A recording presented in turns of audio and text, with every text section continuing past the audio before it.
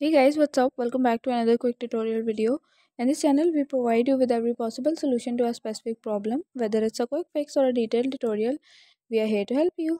So in today's video, I'm gonna be showing you how you could easily create a secret board on Pinterest. So if you wanna create a board and keep that private, then this video is for you. So without any further delay, let's get started. First of all, what you have to do is to simply head towards your Pinterest mobile application.